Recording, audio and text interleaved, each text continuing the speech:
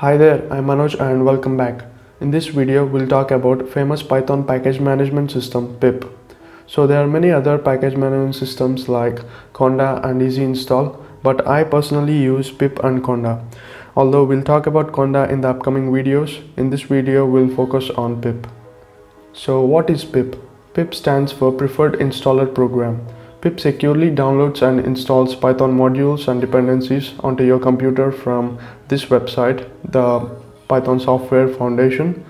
PIP searches for published Python packages on PyPI, or also known as Python Package Index, which is a sort of a free app store for Python modules. So now, as we know what is PIP, let us now look into some most used PIP commands. So the first command is pip help.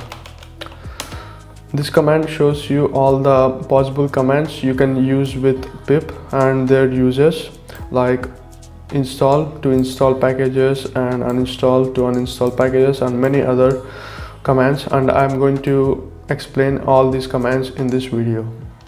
So if you want to get help for a specific command, you can use pip help and you can add that specific command you want to know about, and it will give you the explanation about that command. As I've typed install, so it's giving me all the explanation that I need to know before using install command. So the next command is pip search. So what pip search does is it searches the database for the package you need and provides you the information about that package. Like if I want to know about pandas, so it gives me all the packages and their informations related to pandas. So these are the packages and dependencies of pandas. So if I want to know about any other package, I can just use this command with the name of that package. Suppose if I want to know about PyEmail, I'll get a description of what that package is used for, like Python library to send emails using SMTP library. So that's the use of pip search command. So the next is a command which we use in our day-to-day lives called pip install. There are many versions of pip install. Like if you use pip install directly with any package name, suppose I want to install pandas, I can just execute it and pandas will be installed.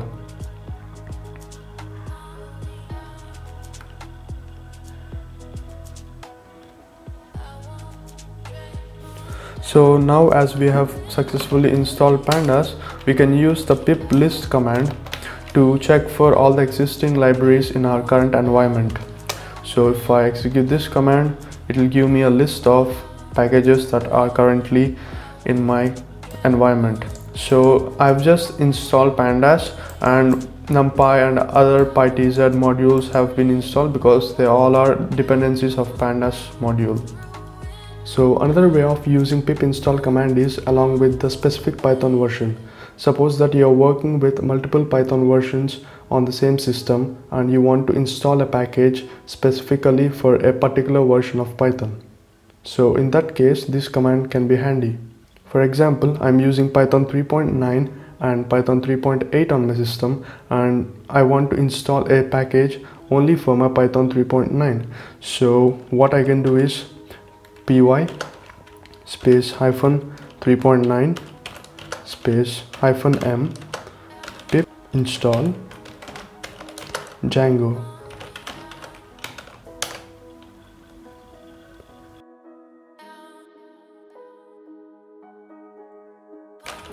So what this does is it installs Django only to my Python 3.9. So let us now check the pip list for my Python 3.9. So the command is similar, python space -3.9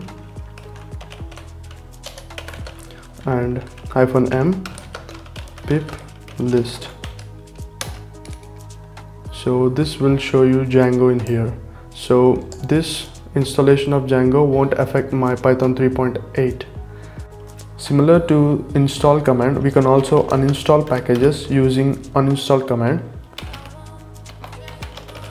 suppose if I want to uninstall NumPy, I can just execute this command and NumPy will be uninstalled, and it will ask you for your permissions to uninstall, and it will be uninstalled. So now if I check my list, NumPy will be missing. So NumPy is missing. You can also check for the outdated packages from your existing list of packages.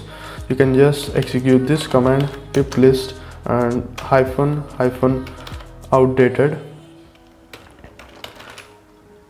So this will list all the packages that are outdated, like setup tools, which is 47.1.0, but the latest version is 51, and pip is also the older version.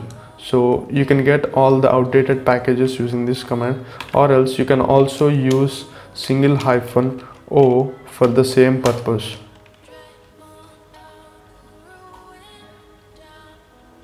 So now we know that setup tools should be updated. So how can we update setup tools?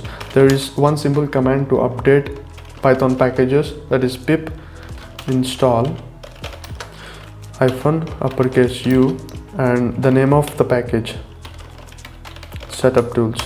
So what this does is it will just update the package.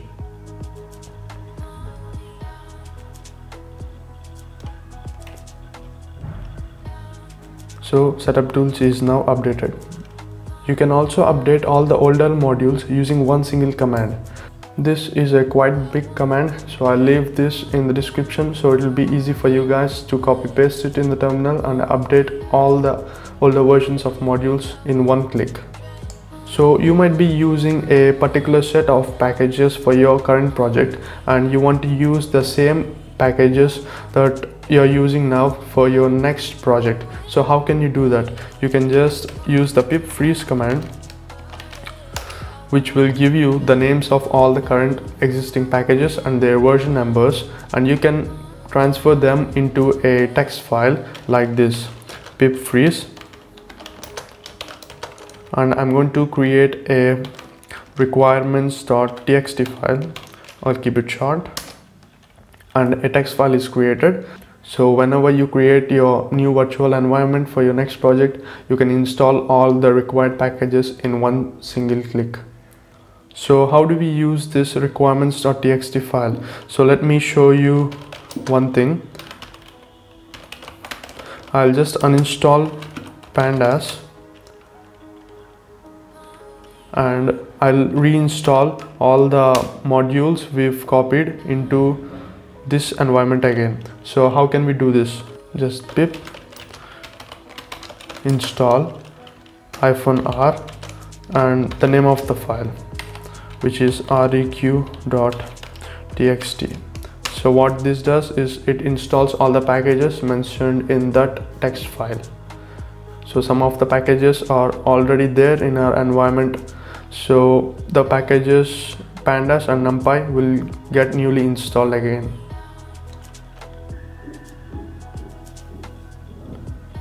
So we have successfully installed all the packages using requirements.txt file. You can do the same for uninstalling too. You can just add this uninstall command, and if you execute this command, it will just uninstall all the packages that are mentioned in the text file. You just need to give permissions to delete each and every package. So all the packages are deleted. So let us now check the pip list. So it will be mostly empty because we've deleted most of the modules which are present in the text file. Because numpy is not mentioned in the text file, it isn't deleted yet. So the next command is pip show. What this command does is you can just provide the package name that you want to view the details for, and it will show you the details of that package, the version number, the author, the license, etc. And the next command is pip check. This check command will provide you the information about all the packages which are missing dependencies. So if we pip check, no broken requirements found, which means that all the packages we currently have are satisfying the required dependencies. So that's it. If you enjoyed this video, please make sure to like and subscribe the channel, and I'll meet you in the next one.